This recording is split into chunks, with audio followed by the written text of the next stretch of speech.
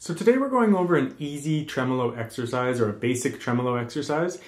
You can watch the video for free. What I'm going to do is I'm going to show you the exercise, and then I'm going to give you a whole bunch of tips on how to play tremolo and some ideas on how you might improve your tremolo. The exercise I'm using is from my ebook, 20 Favorite Exercises, which comes with notation and tab. But like I said, you can just watch the video for free. I actually have two technique books. One, 20 Favorite Exercises with tab, and the other one is Classical Guitar Technique, which has hundreds of exercises and it's notation only. So you can kind of choose which one you want, but this comes from 20 Favorite Exercises. So I'll show you the exercise first, and then I'll go over all the tips.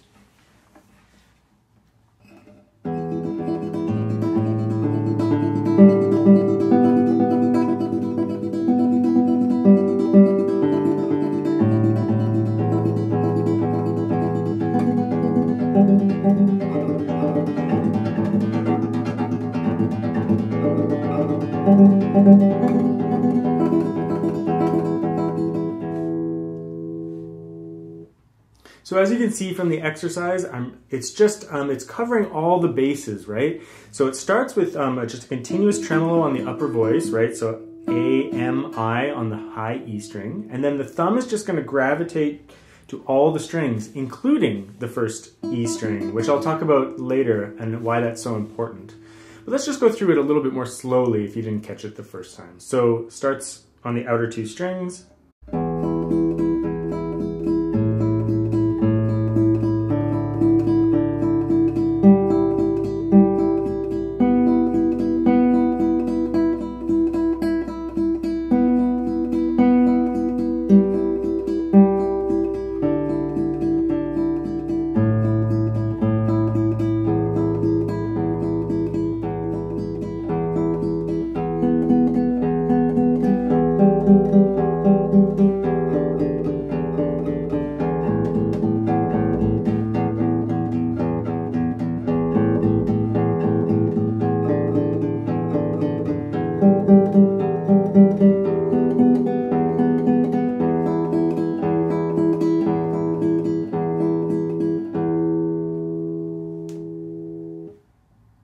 So that's the basic exercise. So we start on the outer string, and then we gravitate our thumb up, and then we go back down, and then we bring our fingers in. Because tremolo pieces have all these things. Sometimes your thumb is up here, sometimes it's down here. Sometimes your fingers are on the first string, sometimes they're on the third string. They're rarely on the bass strings, I do admit, but it's good to practice everything to get versatile and flexible with the technique. Because it's a difficult technique, so you're going to have to become a very well-rounded player.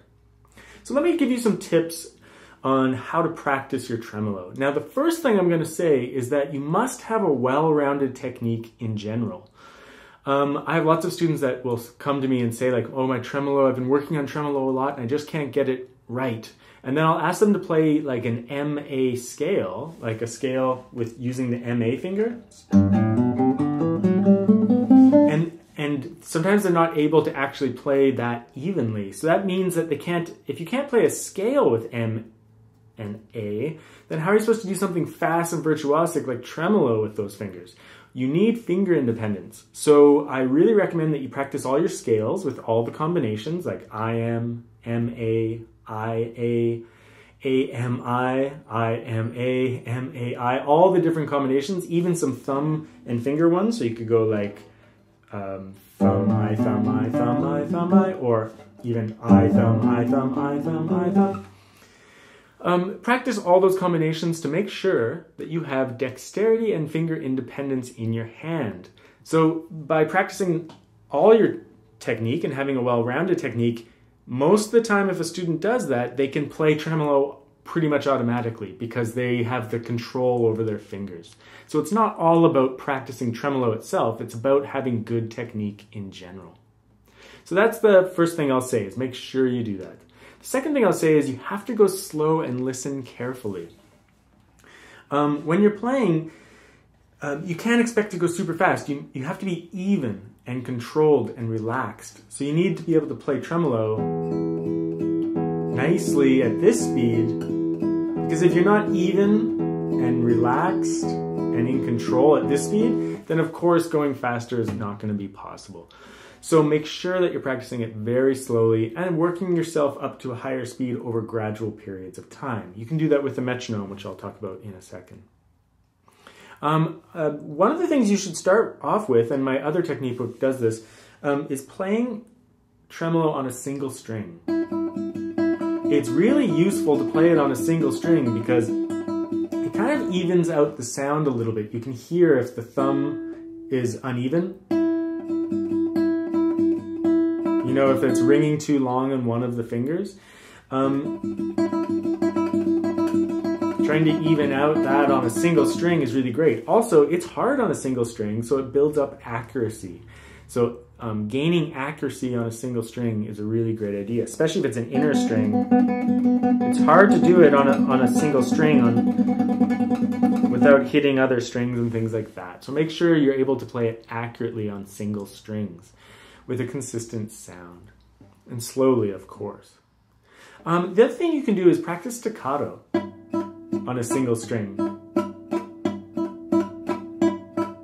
That might seem counterintuitive, but it's really good because it forces you to plant the next available finger as soon as possible. So when you play the thumb, you'll immediately plant the A finger. When you play the A, you'll immediately plant M. When you play M, you immediately plant I. And when you play I, this is the most important one, you immediately plant P, or the thumb, right? So making sure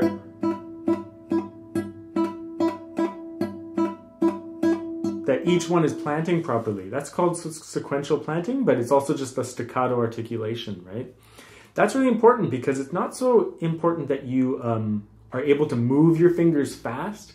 It's important that you are ready to play the next note. So as soon as you play one note, the other one is in the place that it has to be immediately. So practicing staccato like that will train your fingers to be in the right place at the right time before they have to play. So that's a very, very important one. That'll train your fingers to have control and will train it to be in the right place at the right time and result in a lot of speed later on. So that's the majority of things I wanted to talk about. Practicing a well-rounded technique, so your scales and things, so you have finger independence. Listening very carefully to the sound, that you're consistent. Single strings are great for that. Playing slowly and evenly and gradually working up your speed, and then the sequential planting idea. Now let's just talk about a metronome for 1 second. If you have a basic metronome like this, there's a couple of other things you can do. Gradually working up your speed, I write down the metronome speed, and then when I can do it nicely, I cross it off and then move it up 1 notch at a time. So over a period of weeks, I'll be able to keep track of where I am with that metronome, and I can see continuous progress. The more things you have checked off, the better you'll feel. The other thing you can do is some exercises regarding simplicity in tremolo. So for example, you could start by playing just thumb M.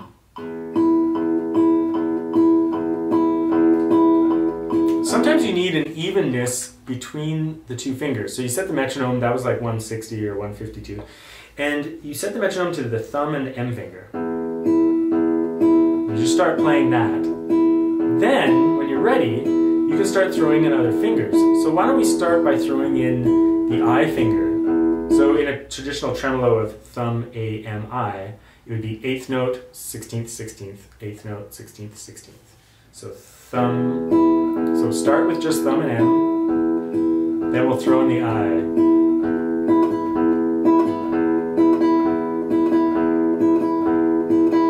Let's go back to thumb M, then we're going to throw in the A finger.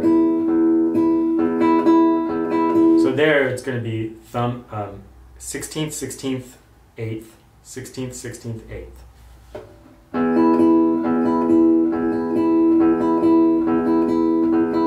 Of course you could do this faster, but let's go slow.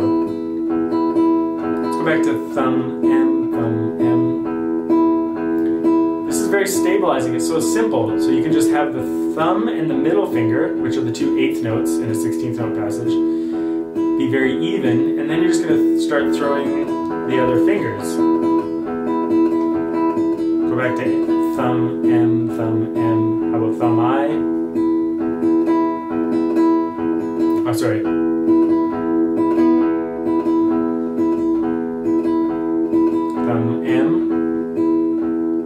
thumb AM.